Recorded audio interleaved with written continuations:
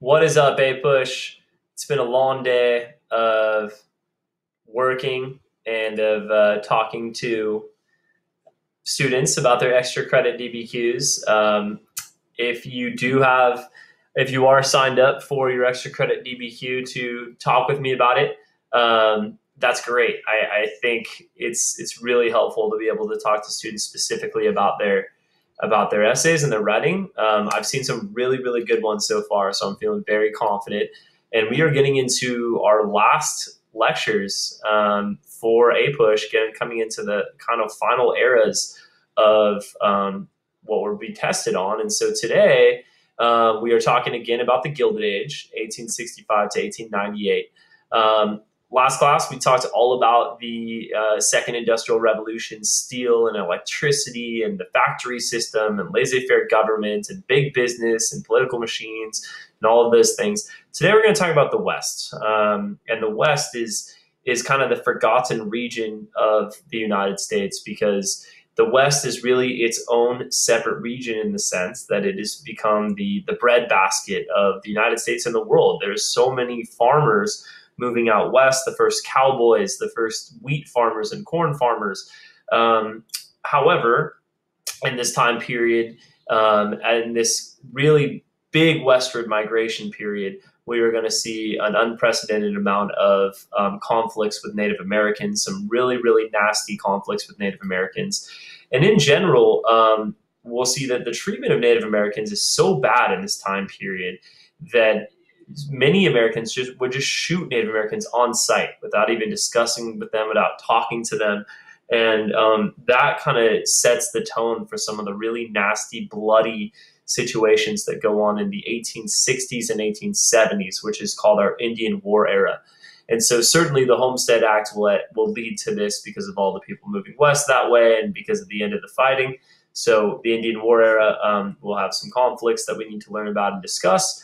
And then once all of these Americans have moved west and have devoted themselves to farming, we see that the West becomes a power politically, and in fact this is the height of Western politics as far as farming politics, especially with the populists and their calls for regulation of railroads and especially currency. Currency, I know it's boring, but we have big debates over currency that we need to know about. In general, the West is always in debt, and so they are always calling for really three things. They want low interest loans, they want more paper currency, and they want silver. And paper currency and silver go hand in hand. They want inflation because they want to be able to pay back their loans with depreciated dollars. Dawes Severalty Act is a big one as far as our Indian War era. We'll talk a lot about the Dawes Severalty Act.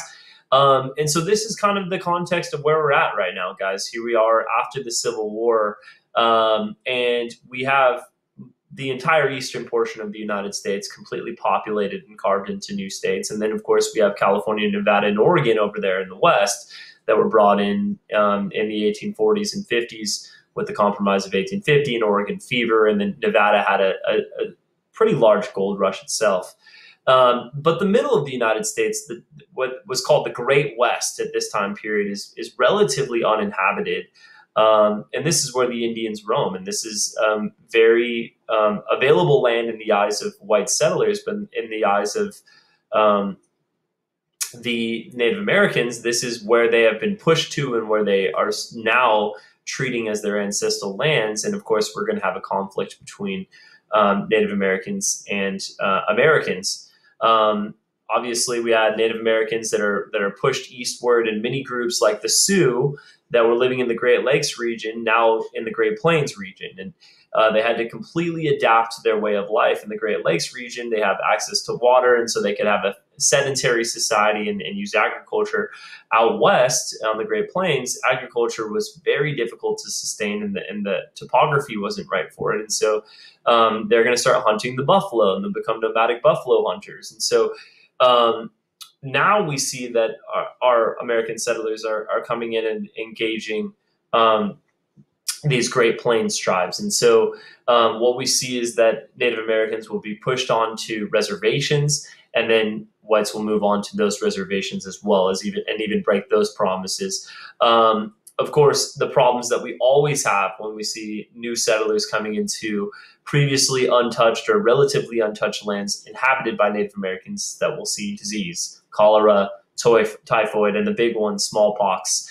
And then the ecological imperialism that occurs as a result, especially the buffalo, the poor buffalo. Tens of millions of buffaloes roamed the plains before Americans moved in, and then they're now to the point of almost extinction. All right, so the U.S. treatment of Plains Indians. In the 1850s, the U.S. government attempted to sign treaties with different chiefs and tribes. But of course, that's very contradictory because many of these Native American societies are living in kinship groups, that they aren't beholden to one chief and they don't call themselves a tribe. And so by signing a deal with one person doesn't mean that you are able to regulate someone in the same quote unquote tribe just because the American government says so. And so what we have is these boundaries that are enforced upon these tribes that in actuality are pretty much ignored or misunderstood. And the United States is believing that they are now in these reservations. In the 1860s, Native Americans are herded even to smaller reservations, although there were some big ones, and the biggest was what we call the Great Sioux Reservation, which was in the Montana Territory, which is modern-day South Dakota especially.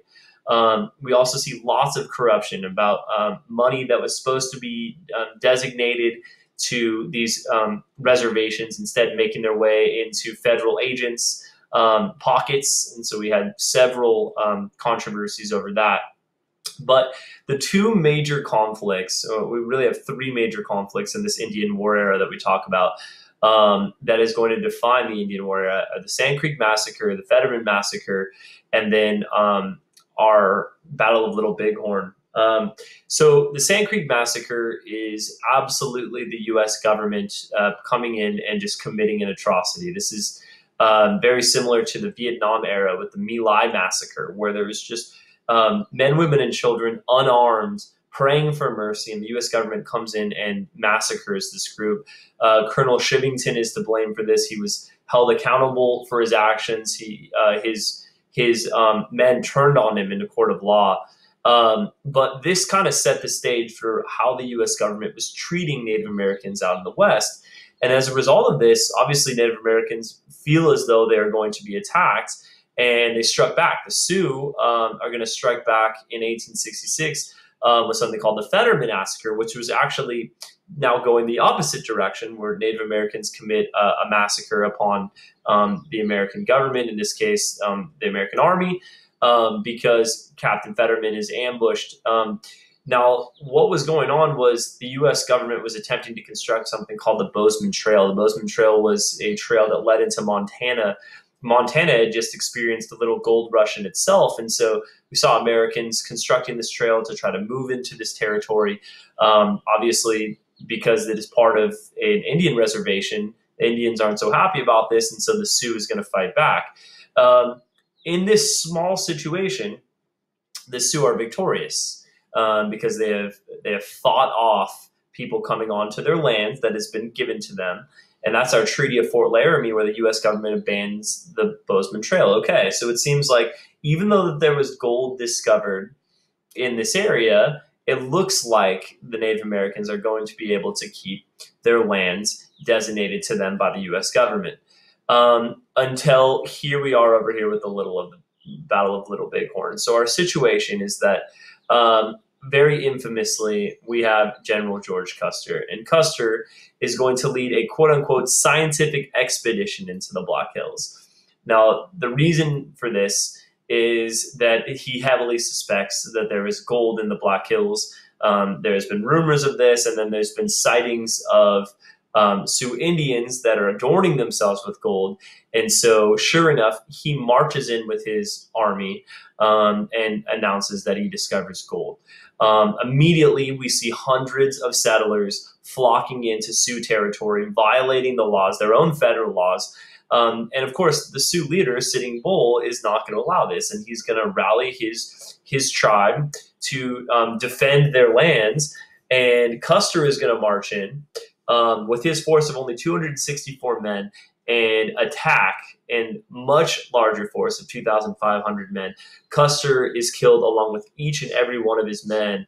And unbelievably, the result is that this is turned into a massacre by the Sioux. The massacre have come in and killed Custer, and that he must be avenged.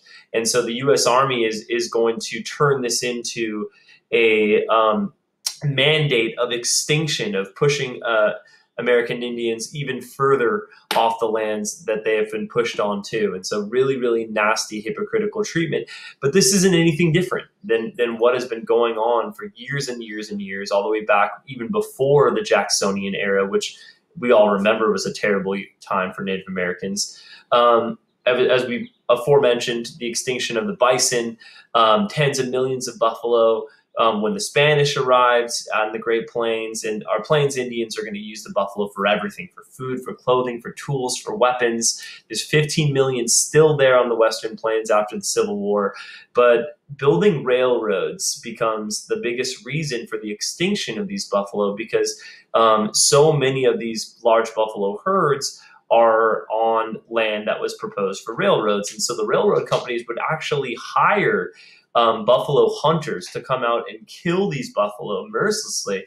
That's where we get Buffalo Bill Cody pictured down here. He killed 4,000 buffalo himself working for the Kansas Railroad Company, which is, obviously just nasty and mean stuff. And they were killed for many reasons, the biggest because of the railroads, but obviously also for their meat and their hides or just amusement. And by 1885, less than 1,000 survived. That is just terrible. Helen Hunt Jackson, she is a children's writer from Massachusetts, and yet she makes a large contribution for Native American rights because she writes 2 books, one especially, A Century of Dishonor, that is going to bring to light the very contradictory and hypocritical treatment that the U.S. government has had towards Native Americans. A Century of Dishonor outlines the entire history of the U.S. federal government's treatment of Native Americans, their broken promises, and writes down all of the times in which these kind of atrocities were committed. Ramona was a fictional story, but had a similar purpose in talking about injustice to the Indians in California. And that brings about the Dawes Severalty Act. And the Dawes Severalty Act is one of our key dates because it represents a major change in the treatment of Native Americans, because there's constantly the debate going on what to do about Native Americans. Do you force them to assimilate, or do you allow them to live on these reservations, or force them to live on these reservations would be a better term. And so the Dawes Severalty Act was kind of a moderation between these two ideas. And the Dawes Severalty Act is going to say, okay, no longer are we going to recognize tribes. We are going to attempt to assimilate American Indians into exactly as white Americans are treated, or any Americans are treated. There is no more tribal ownership of land. And just like the Homestead Act, the heads of family of each Indian family will be given 160 acres of lands.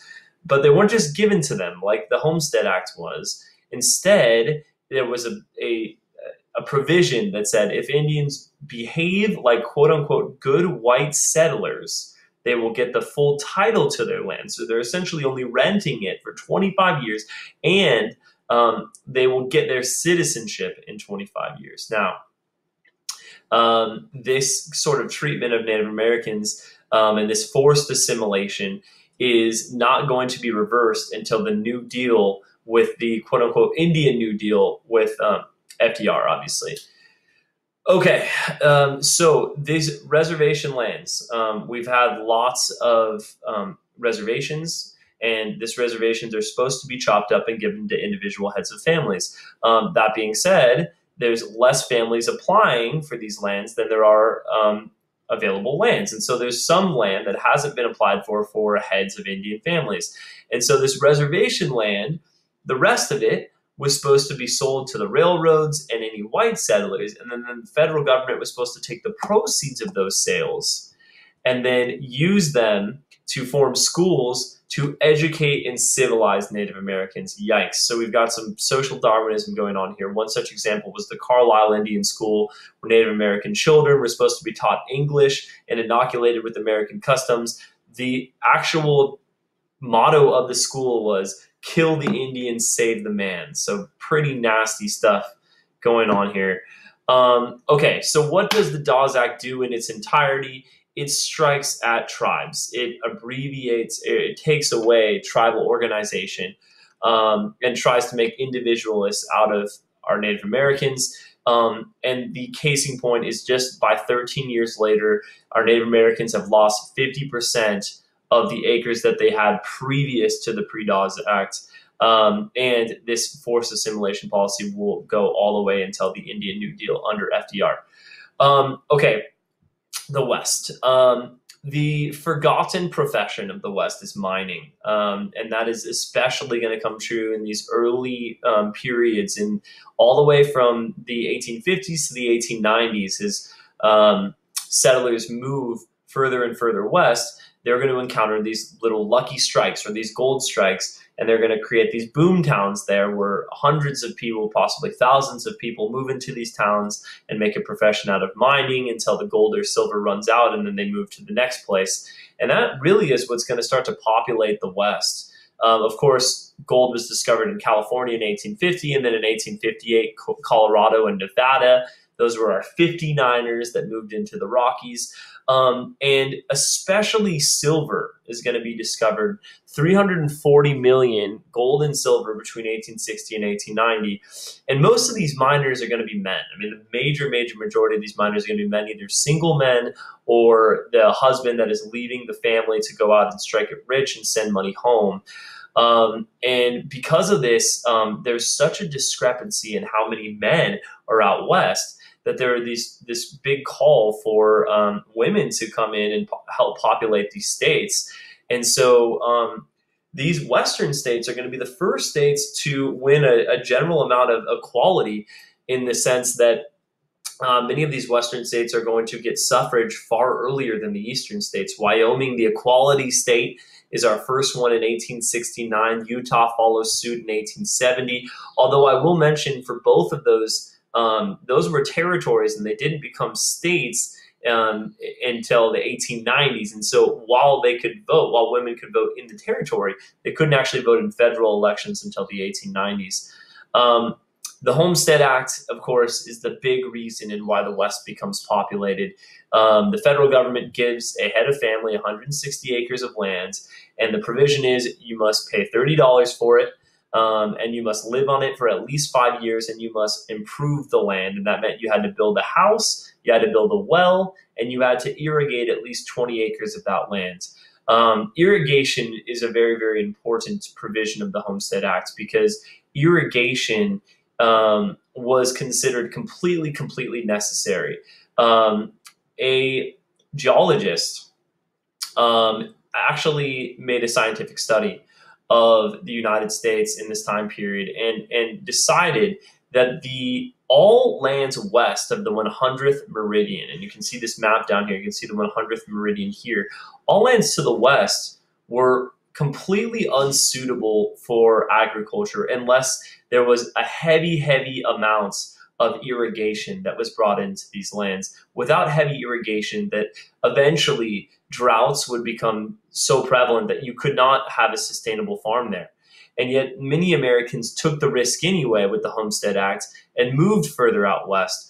And the unfortunate side effect of this is 2/3 of these homesteaders are going to have to sell their land, and they're going to sell their land largely to land speculators who are going to find more and more land in the hands of the rich. And so the Homestead Act, it had some successes. It also had some significant failures.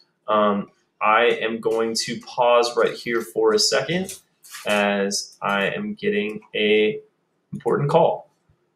So I will resume this in just a second.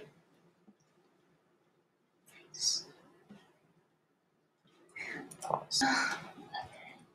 And I'm back. Okay, so let's get back to it. We were talking about the massive growth of the West.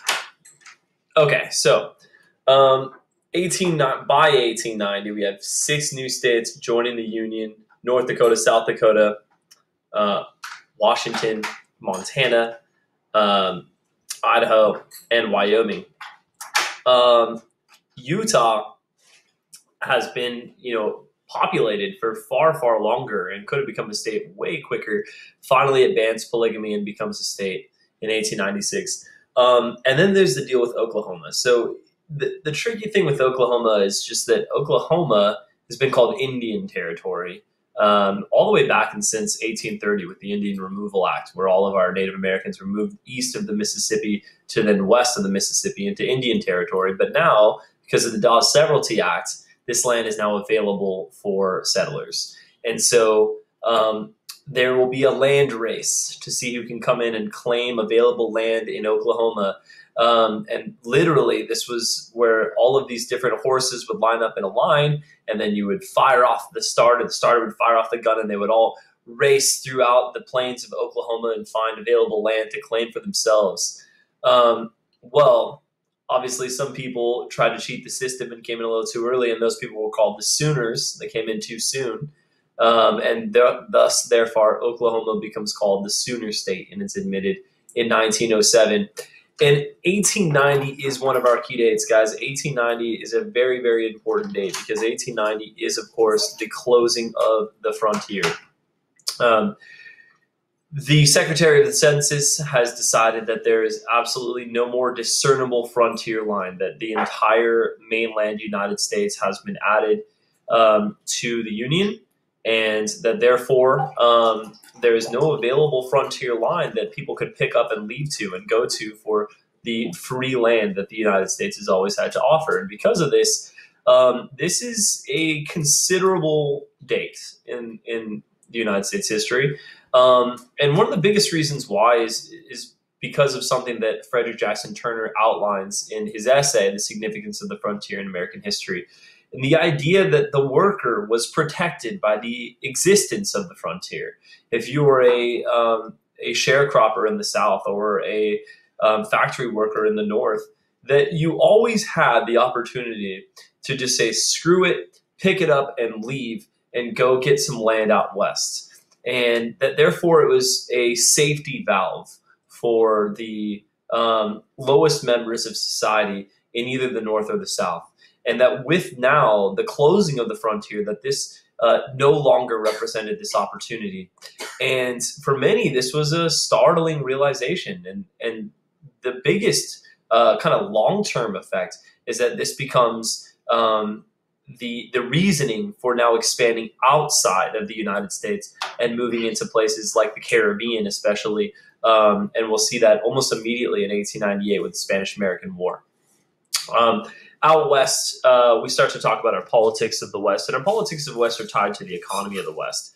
Gone are the days of the subsistence farmers, where we have the family that are living off the land by themselves, and they're not really selling anything for export because they've got everything they need on the farm. Nowadays, the West is populated by these kind of monopolistic one-crop farms, these big bonanza farms, really large acreage farms that are devoted to one single cash crop.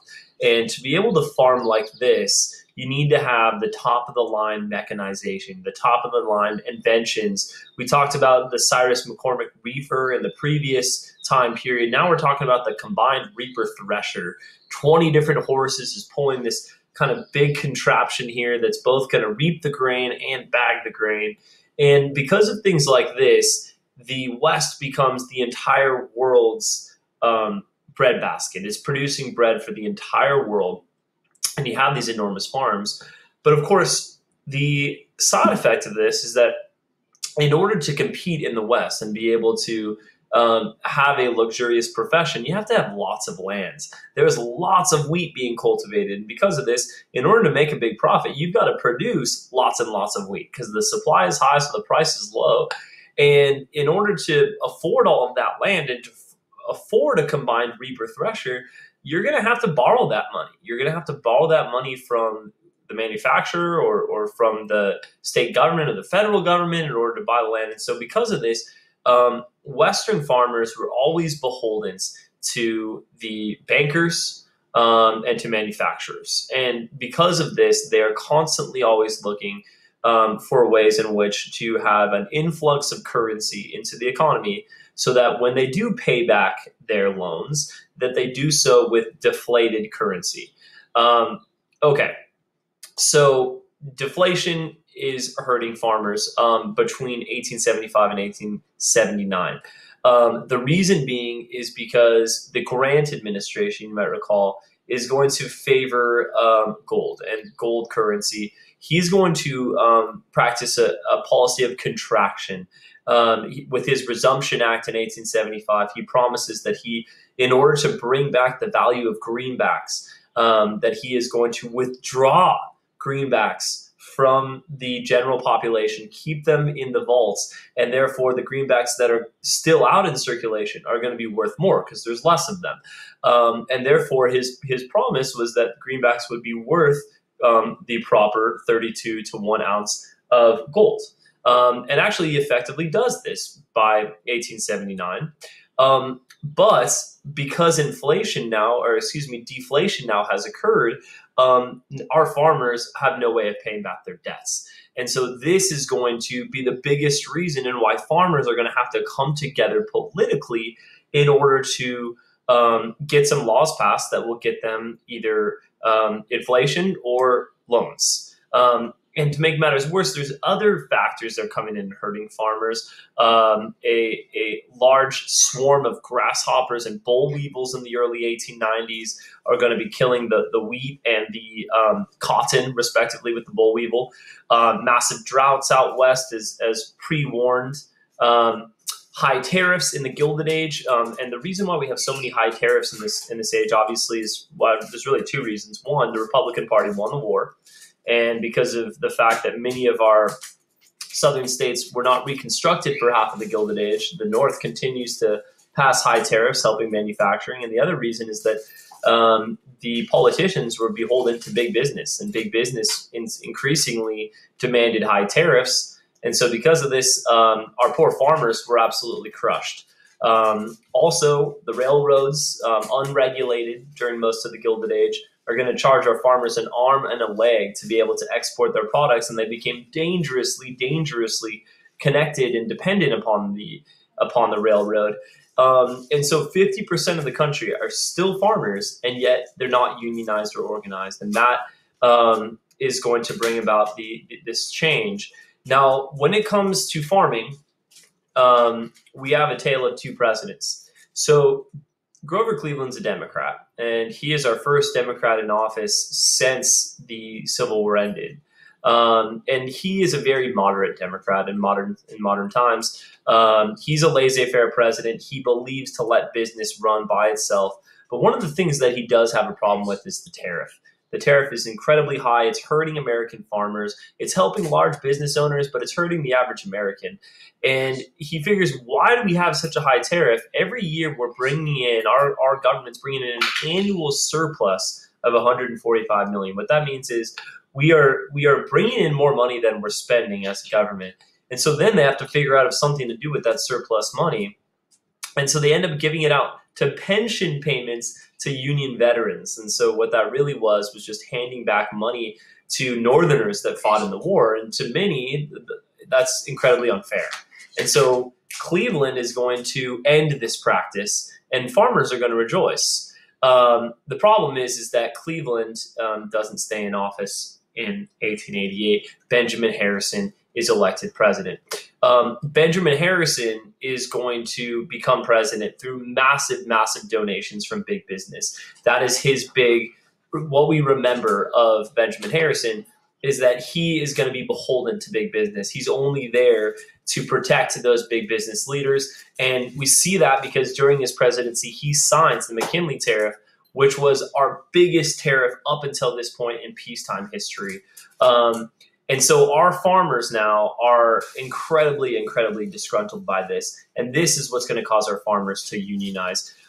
It starts with our grangers. Oh, sorry, a very important piece that I missed on Benjamin Harrison. farmers start to mobilize against the Republican Party. They form this Farmers Alliance. In 1890, the congressional elections, Republicans have lost the majority in Congress, and our Democrats now are coming out and pushing some laws that are going to help farmers. A huge law to help farmers was the Sherman-Silver Purchase Act. This Sherman-Silver Purchase Act allowed for silver to be purchased by the U.S. Treasury. And that's huge because we have all of these, this huge influx of silver from the West. And especially our Westerners, there's silver that is very accessible to them. And so if they can sell it to the U.S. Treasury and then get redeemed with these special Treasury notes, then they could exchange it for gold. And so, wow, so now we have access to gold. Gold is the basis behind the U.S. currency at this stage. So now silver can be directly exchanged for gold. And this is absolutely huge. But here's our problem. The Treasury, under the Sherman-Silver Purchase Act, is overvaluing the rate of silver. And this was part of the plan of our Western congressmen, that they were going to make sure that silver was exchanged at a rate of 16 ounces to 1. Now, that is way, way higher than what silver is actually worth on the world markets. And so what this actually does is investors, smart investors, are going to buy silver at its cheaper cost somewhere else, exchange it in the U.S. Treasury for gold, and then sell gold internationally and make a profit. And so what has happened here is this Sherman-Silver Purchase Act is overvalued silver to try and help the West. But in the process, we see investors come in and drain the U.S. Treasury of all the gold that it has. The U.S. Treasury is running out of gold, and you need to have gold in the U.S. Treasury because all of paper currency is based off of gold. And so as a result of this, we see some political change. Now, let's talk about the Westerners. It starts as the Grange, and the Grange was actually, funnily enough, a bunch of farmers that were trying to solve farmer loneliness. Very lonely out there on your big farm, and the objective of the Grange was to enhance farmers through social, educational, and fraternal activities. They would hold picnics and concerts. But when these farmers came together, they would talk politics, and this became a political sphere in which we started to see farmers unionizing together, and these Grangers started to get elected to Congress, especially out in the farming states like Mississippi and Illinois. They're going to merge with the Greenback Labor Party, who has been calling for more greenbacks since right after the Civil War, and that's going to birth the Populists. The Populists are really called the People's Party, and the Populists are going to demand all of these rights that the West wants. This is a pro-West party. Government coinage of silver, continue coining silver, a graduated income tax. Now, we had a graduated income tax under Lincoln in the Civil War, and it was deemed unconstitutional. And so therefore, we want to reintroduce the graduated income tax. Government ownership of railroads. Wow, that's socialism right there, but they're promoting something really radical because of how beholden the farmers are to railroads.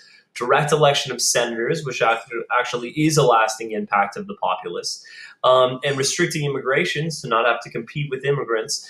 And in fact, in 1892, the presidential candidate of the Populists, James B. Weaver, wins 22 electoral college votes. This is one of the greatest third-party showings in history.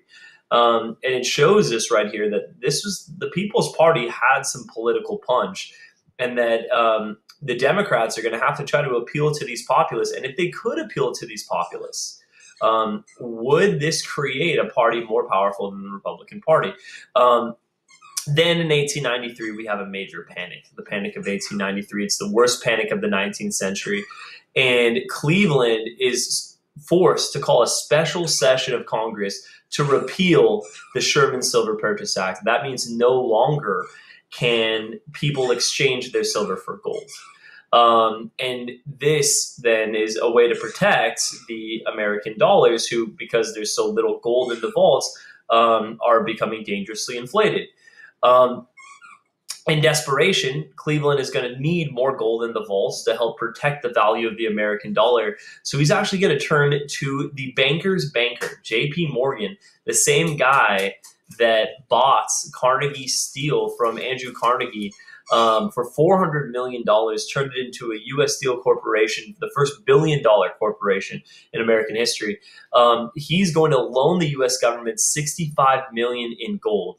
Now, this is going to be the really the killer for Cleveland, and this is Cleveland's second presidency. I know it's a forgettable president, so you get a little bit confused. So Cleveland was elected in '84, served till '88. And then Benjamin Harrison came in between, and then Cleveland was elected again in 1892 to 1896. And so this is his second presidency here, and it's so much about currency in his presidency. He repeals this Sherman Silver Purchase Act to protect the American dollar. But by doing this, he makes himself really, really unpopular, really for two reasons. One, because he has taken away silver from the West, and two, because he makes a deal with J.P. Morgan, which many people now think that the government is beholden to a big business leader, and they may be right. Coxey's Army, oh yeah, this is classic. So the Panic of 1893 is certainly going to strengthen the West's argument that farmers and laborers were being victimized. We have repealed the Sherman Silver Purchase Act. This is hurting our people in debt. And so now we have these newly unemployed people, and they're going to march, and they're going to be rallied by this General Jacob Coxey. He is going to get these 70 marchers. He himself is going to ride in a carriage. Everybody else is going to march or ride bicycles. And they're going to march on Washington. And they're going to demand that the government issue more paper currency, what they call legal tender notes, which is just more paper currency, so that they can promote inflation. This is going to be dealt with in a really funny way. At first, they can't do anything. It's the First Amendment protects protesters, but they actually find a loophole as the protesters start walking on the White House grass, and they are arrested for walking on the grass, and that's the end of Coxey's Army.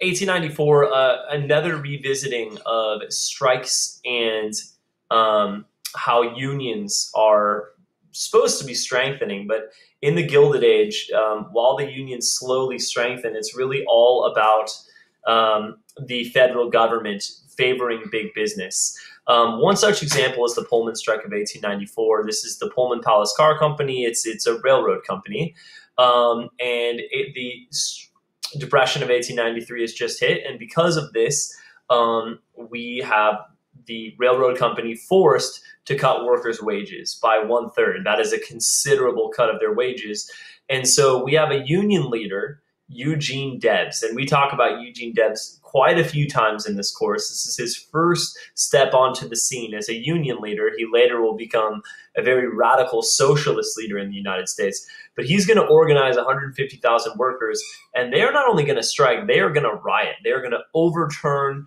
railway cars. They're going to tear up railroads. They're really going to make a fuss. Because of these actions, President Cleveland is forced to step in.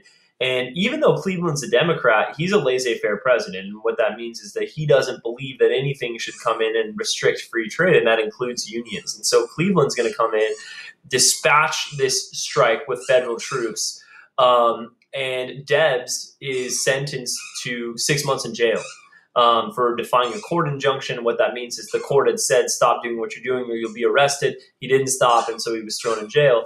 Ironically, this 6 months in jail is going to make Eugene Debs turn to some really radical socialist literature like the Communist Manifesto, and he becomes much more radical in his time in jail. All right, so the election of 1896 is one of those big elections in U.S. history, guys. We've talked about a couple of the big ones. In fact, we've talked about three big ones so far, four big ones. The first one is the election of 1800. Thomas Jefferson. Next one's election of 1824, corrupt bargain. That's John Quincy Adams as president. Next is election of 1860. That's Abraham Lincoln, of course. The South secedes. And then the election of 1876, which turns into the end of Reconstruction with Rutherford B. Hayes. This last election or this last key election here is the election of 1896, which is really more than anything else an election between big business and the farmers and the workers. And this is monetary policy and currency is the big issue here. And the Republicans are going to put out a very, very fiscally conservative Republican, William McKinley, President McKinley. He, back in Benjamin Harrison's day, was the sponsor of the McKinley Tariff, which was their biggest tariff in peacetime history. He is fighting dramatically for gold. We do not want more paper currency out in circulation. We don't want silver out in circulation. And the Democrats, they don't know what to do. Can they turn back to Cleveland? Cleveland's lost popularity. He crushed the Pullman strike. He borrowed money from JP Morgan. And so instead, they look for somebody else. And out of obscurity comes William Jennings Bryan, the young 36-year-old from Nebraska. And he was known for being incredibly honest and a great speaker. And he gives this cross of gold speech where he was saying, "You shall not crucify mankind on a cross of gold." He was a very biblical man. And what he was saying is, you are condemning the majority of the population to poverty by insisting that gold be the only thing that backs paper currency. And he is going to fight very much for silver. And he wants coinage of silver at a ratio of 16-1 to gold, which is twice as much as the world market. By doing this, he's going to appeal to the poor, especially the West and the populace. But he is going to scare the people with more money that are going to see their value of money decrease. So he's going to scare hard money Democrats, and he's especially going to scare the Republican Party. So this becomes an election that is going to directly affect the wealth of Americans in a big way. And Eastern conservatives especially are going to donate heavy for President McKinley. And those donations are going to turn the tide. McKinley becomes the president of the United States. It's a resounding victory for big business, big cities, financial conservatism. William Jennings Bryan defeat the last time that a politician could try and become president on only farmer votes, on only agrarian votes. Okay, our last slide, the Gold Standard Act of 1900. That paper currency could only be redeemed in gold. And yes, we are going to see some inflation that's going to help the West anyway, because we see gold coming in from Canada and Alaska and South Africa and Australia. But with this, the silver issue is completely going to collapse, and we won't have to talk about currency anymore. Okay, guys, here's your partner, DBQ. It is on the exact things that we just talked about. In the post-Civil War United States, corporations grew significantly in number, size, and influence. Analyze the impact of big business on the economy and politics between 1865 and 1900. Crash, stop, buddy. Leave me alone.